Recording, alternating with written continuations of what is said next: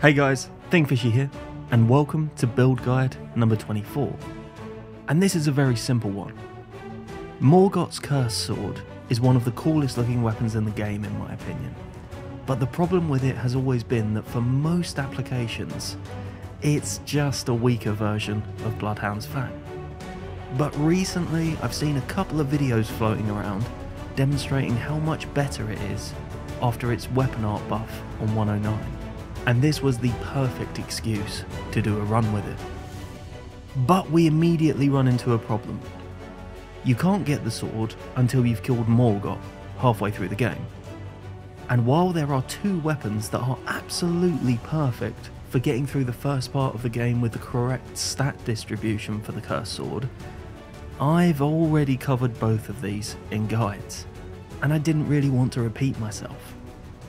So if you want a nice casual playthrough, you can follow either my Reduvia or Bloodhounds Fang guides until you get to Morgott aiming for these stats. What we're going to do for this run is be silly and go get Morgott's Cursed Sword right at the start of the game. So to get set up for this, I followed my standard setup guide, linked to the full video and play along in the description. You only need the sombers here. I also grabbed some different fashion, as you guys know the deal with the bandit armor. So we pick up the action again here in the putrefied ruins in Liurnia. Head down into the basement for the two-finger heirloom. Then head to Fort Gale in Caelid, riding around the back of the building to grab Flame Grant Me Strength. Now up to the Erdtree Gazing Hill in the Altus Plateau. Ride past the Wyndham Ruins and around Volcano Manor, then into Fort Lyde and up to the top to grab the Fire Scorpion Charm. So at some point during your setup, Melina will show up to take you back to the round table. Make sure you go to the round table at some point during the setup, otherwise you'll be locked out of it because of what we're about to do. Then to Lena's Rise. Jump on the side of the bridge to bait the Knight's Cavalry into yeeting himself off. If he ever jumps over and gets stuck like this, just wait it out, he'll fall off eventually.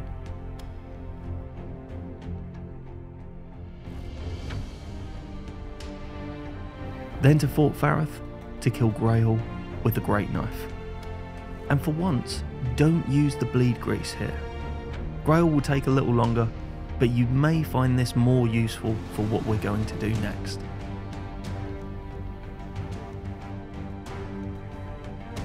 Now head to Argyll Lake South and equip Radagon Soreseal and the Strength and Dex Physics. Into the Everjail to kill the Bloodhound Knight for Old Reliable.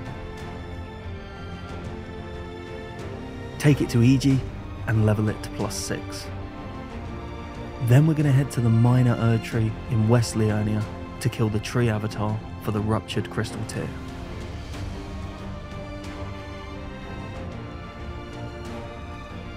Now to the most southern point of Weeping Peninsula, to the Tower of Return, and up to the top to open the chest to get transported to the capital. We're here to use the Ruptured Tear skip once again. As usual, I'll leave a link to Riser's very detailed tutorial in the description. Drink your physic and walk off the ledge as soon as your character raises their arm. Then while you're falling, time an R1 for when you hit the ground.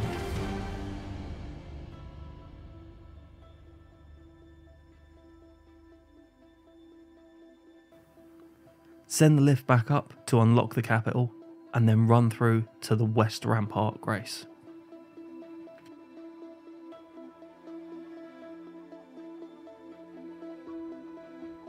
Now since we're in the capital, we actually have access to a Somber Smithing Stone 7. From the West Rampart, make your way back to the Avenue Balcony Grace.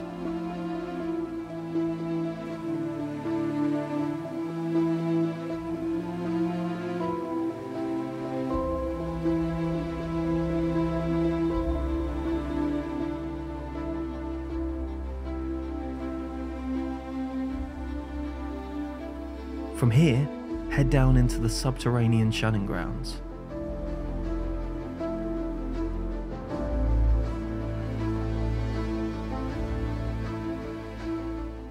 Across the pipes and down to grab the Somber 7 from in front of this lobster. Now, it never occurred to me at the time, but you could actually use this to level Bloodhounds Fang to +9 to make this bit a little bit easier. If you did that, you could then grab a Somber 7, 8 and 9 from the mountaintops after defeating Morgott. But everything that you'll see here is with a +6 Bloodhounds Fang. So, time for the first boss. Time for the first boss of this playthrough. Godfrey. As much as our health is a bit of a problem here, we have one of the best weapons in the game, so we won't have to play well for too long. The strat here is to play super safe. Godfrey has a very predictable moveset, so as long as you're not greedy, it shouldn't be too bad. Dodge his combos and hit him with a single R1. You can get more in than one at certain points, but that's much riskier if you don't know the moveset too well. If you keep the pressure on, you'll get a stagger at about 75% health. This will allow time for a weapon art to finish the fight.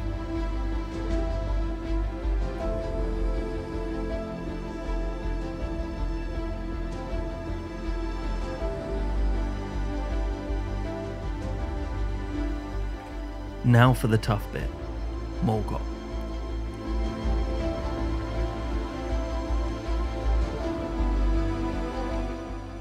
The play here is using your weapon arts. You want to try and get two two-parters at the start of the fight.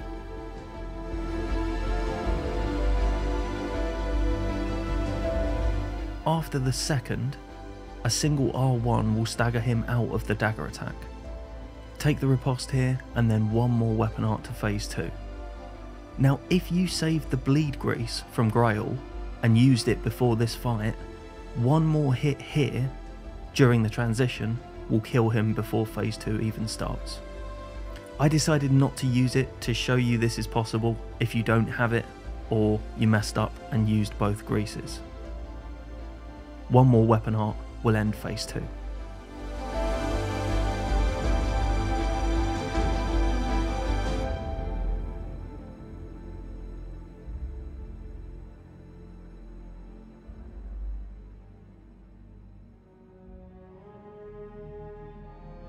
Head to the round table to get Morgott's Cursed Sword, and grab the talisman pouch from the twin maiden husks. Now travel to the alley in the north of the Aeonian swamp for a Somber 5. Then to the Bridge of Iniquity in Mount Gelmir for a belting rendition of Snake Eater and a Somber 6. You can now level Morgott's Cursed Sword up to +9.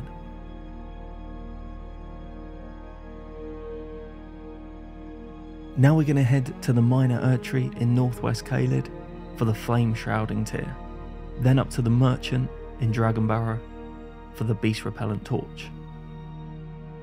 And finally, back to the Subterranean Shunning Grounds, past the lobsters at the bottom, and into the Lanedale Catacombs to get catastrophically lost for 20 minutes, then into the boss room to fight Edgar. Having the Beast Repellent Torch in the offhand means that the dogs will not aggro to you, making this a relatively trivial fight. And we're set up. Time for Morgott. At the Grace, equip the Dex and Flame tiers, the Lord of Blood's Exaltation and the Fire Scorpion Charm, buff with Flame Grant Me Strength, and... no Morgott.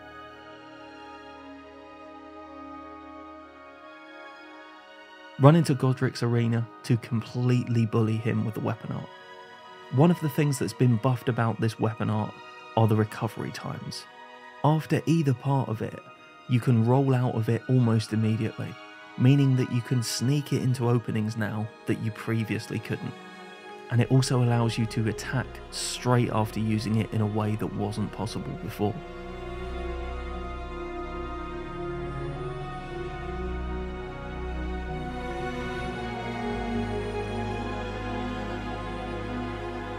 Then up to Rhea Lucaria to do the same for Red Wolf.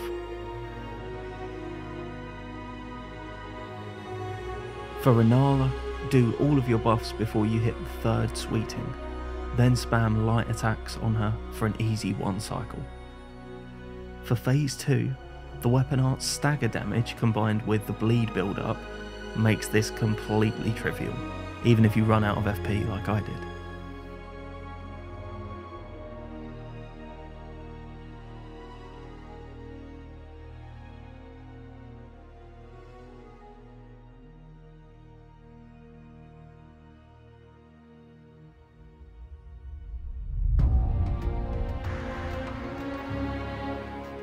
Now at this point we need something very important for our build, and to get it we need to kill Radahn.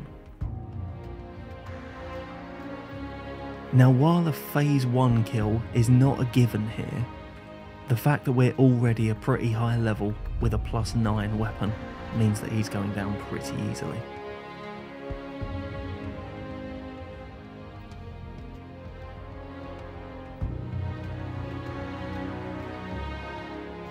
Head back to the round table to buy the red mane helm. While the Omen Killer mask would be the go-to for a Morgott cosplay, the look I'm going for is pure 80s glam rock.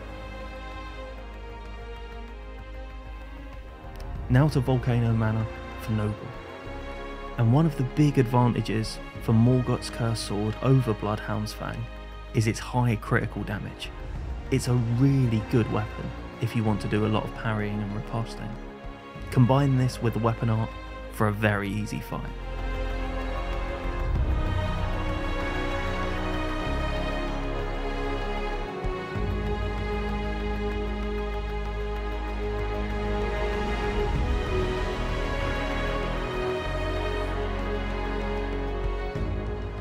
Head through the rest of the dungeon for Rykard. Once again I'm using the standard speedrun strats to avoid the phase 2 skull shenanigans. Put the lance in your right hand, Serpent Hunter in your left, and spam crouching pokes for both phases.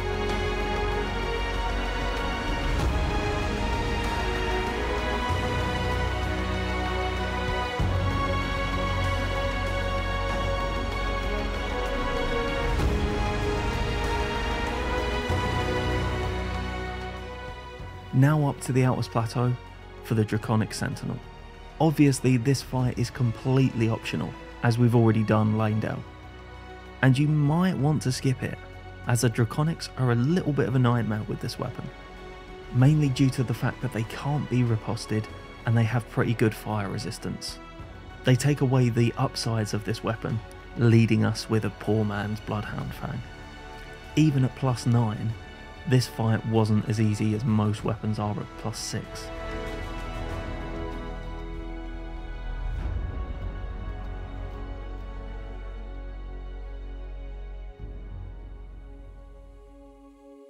Before we head to the mountaintops, speak to our main man at Radahn's arena. Then up to Mount Gelmir to speak to him again in the lava. For reasons that I don't fully understand, heading to Mount Gelmir after Radahn allows you to skip the Liurnia portion of Alexander's questline. I'm not exactly sure what the triggers are for each.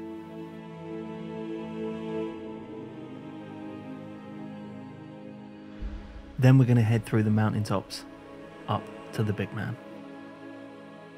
Now from the start of this run, I deliberately avoided playing this weapon exactly how I would Bloodhounds Fang, choosing light attacks and weapon arts over the Axe Talisman, Crack Tear and Charges. But for the next 2 fights it might prove a little too tempting considering how good that setup is for Fire Giant and Duo. So if you want that optimum setup, head back to the Minor Erdtree in the Mistwood for the Crack Tear, and then on to the Mistwood Ruins for the Axe Talisman. For phase 1, go for charges or quick attacks on the foot. Charges will give you staggers, light attacks will give you more bleed.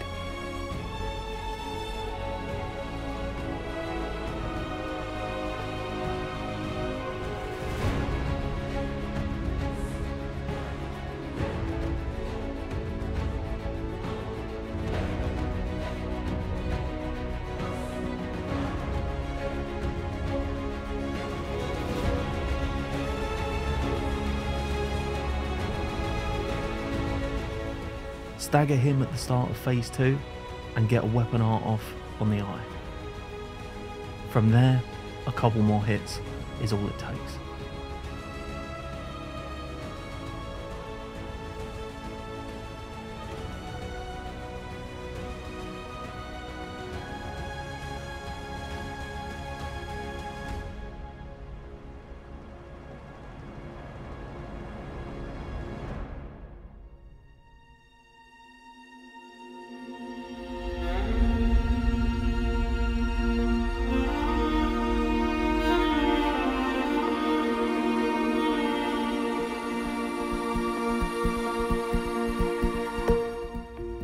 Run through Farum all the way to the Dragon Temple Transept Grace. If you need to, you can nip back to the village of the Albinaurics for the first half of the secret medallion and any extra mushrooms or Centrina's lilies you need. Then back to Carle at the Church of Ella for 3 cracked pots and the crafting kit. Run in and put the duo to sleep. This fight could not be simpler for this weapon. Axe Talisman and cracked Tear, then 2 charges and a riposte.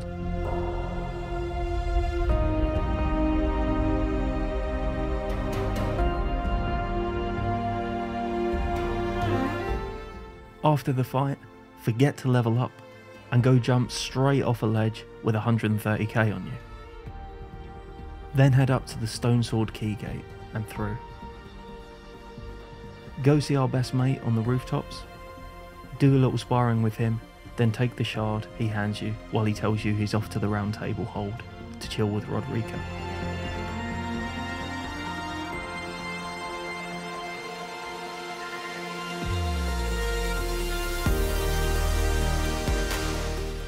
Now, the Draconic Tree Sentinel at Farum. Do yourself a favour and run past him. He's a nightmare with this weapon. It was honestly probably the hardest fight on the run. If you're determined to get him, play it slow and patient. I went for my standard parrying strats. For Beast, standard melee approach. Punishing those Beast Claw attacks with jumps and using that very quick rolling R1 when up close.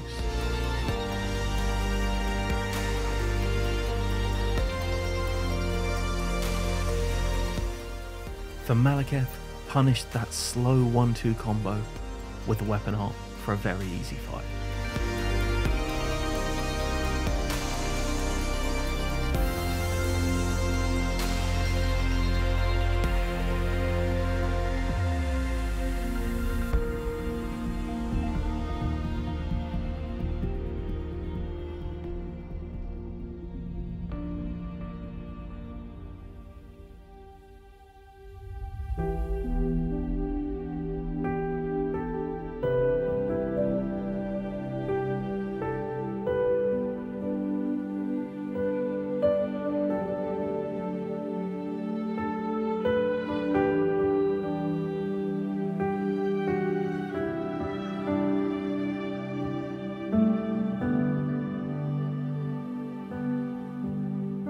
And now for a fight that I'd been worried about since the start of the run. I wasn't convinced this weapon would do enough damage to kill Gideon straight away. But Cursed Blood Slice means that even if you do have to fight him, it's easy enough to stun him out of all of his terrible attacks. And it would have been even better if I'd remembered to level up my weapon back in Farum. For Godfrey, you could be forgiven for thinking that this weapon is just plain awful. We're doing 100 points of damage less per hit than Bloodhounds Fang. However, the bleed proc does happen a little faster, and the stagger damage still remains the same. I guess it all depends on how well the weapon art will work for Horaloo.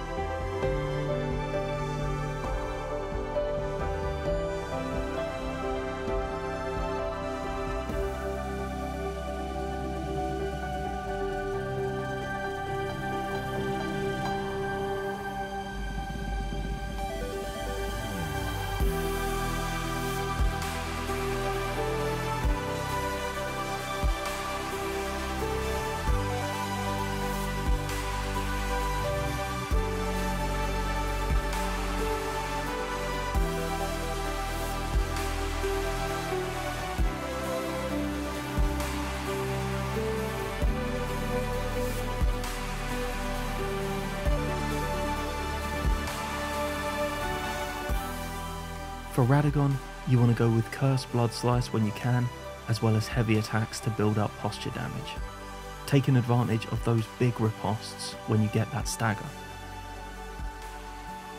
I will tend to go for light attacks in the more hectic phase 2.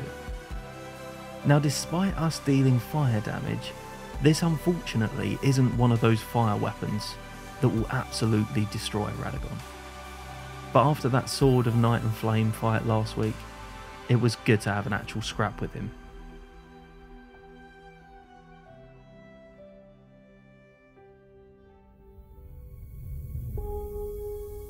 For Elden Beast, the damage and posture build from this weapon art is great.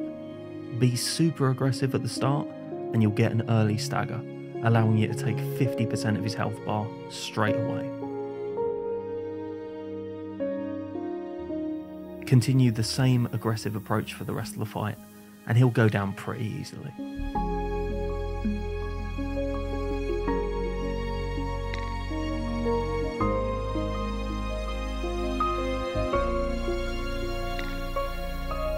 Now to Castle Sol for Commander Niall, and as much as I was hoping for it, there's no flashy starting strat like the Sword of Night and Flame. Happily, the weapon art will kill either of the summons easily.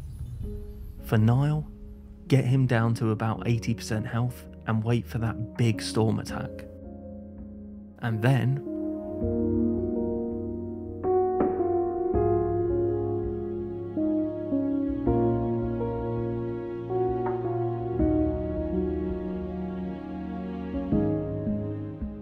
for the rest of the fight, I went with parries and riposts.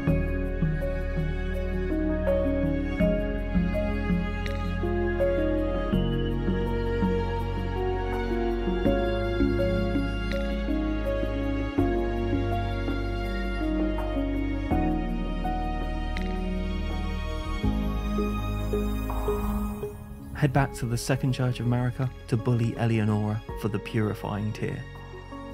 Ride through the snowfields all the way to Ordner Town.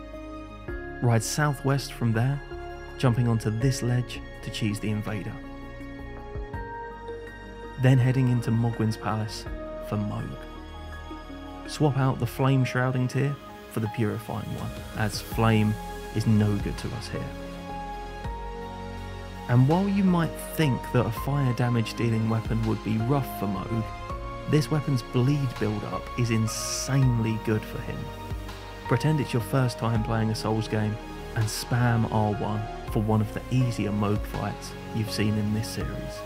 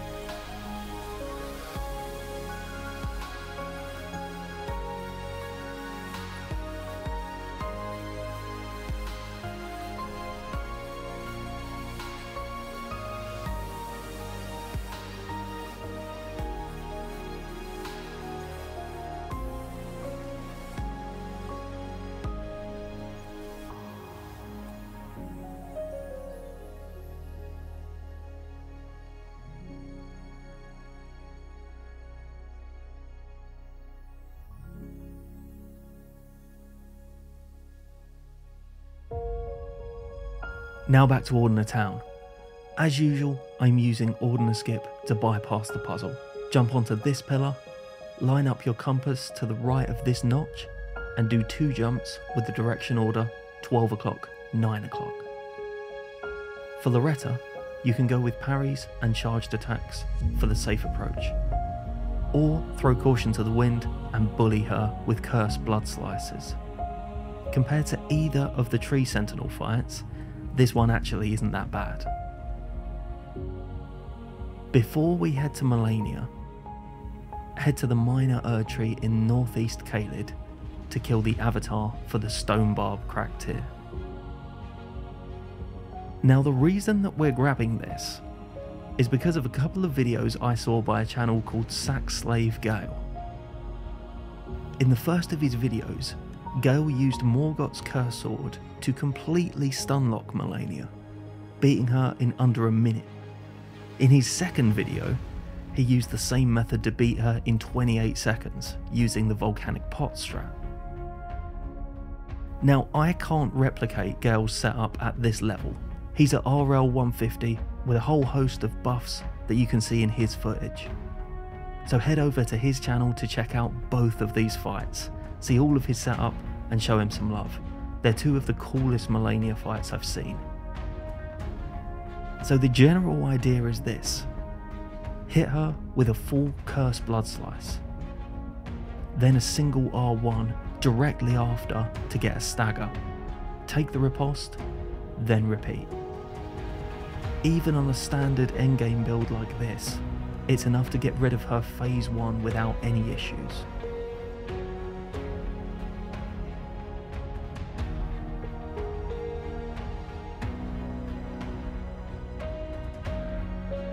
For phase 2, I took advantage of this weapon's great riposte damage and went for parries for the majority.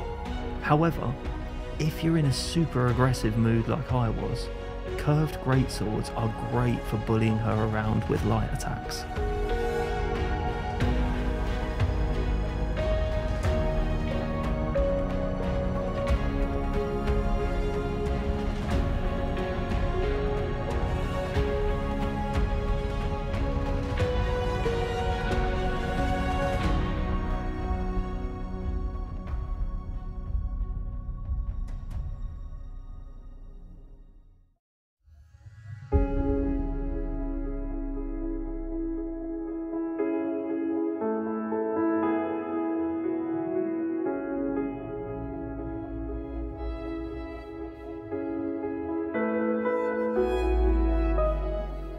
And finally, Plassey. Using the weapon art between the lightning strikes at the start will get you an early stagger. From there, just get it in when you can, with quick attacks to build up bleed and more posture damage. We feel noticeably down on attack power here compared to a lot of other weapons in this series. So are the buffs to this sword on 109 enough to make it a better PvE choice than Bloodhounds Fang? No, not at all. Bloodhounds Fang is an almost perfect weapon on its own, let alone the fact that you can apply grease to it. But for some fights on this run, Curse Blood Slice makes this weapon so strong that it utterly monsters its bigger brother. And for me, that Malenia fight compared with just how cool this weapon looks is more than enough to warrant a Dex Arcane playthrough.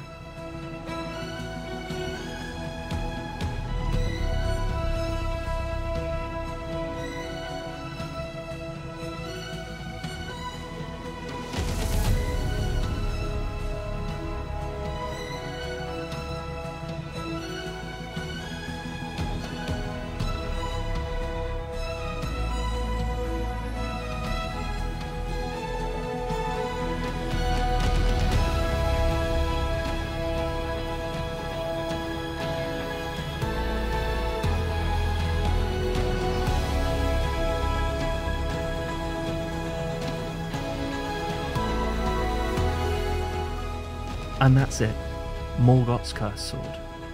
If you've enjoyed this video, give it a like, tell me what build you'd like to see next in the comments, and subscribe to my channel for more Elden Ring build guides. As always, thanks for watching. See you soon.